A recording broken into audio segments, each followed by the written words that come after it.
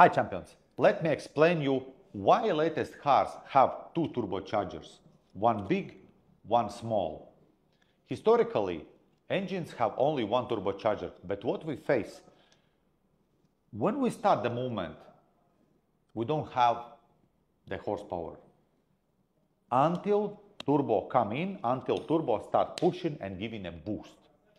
So, in these days, we have the smaller turbo who start picking from very first movement, and this is where we get boost immediately from the first movement. Even there is latest cars who have 3 turbos and even 4 turbos.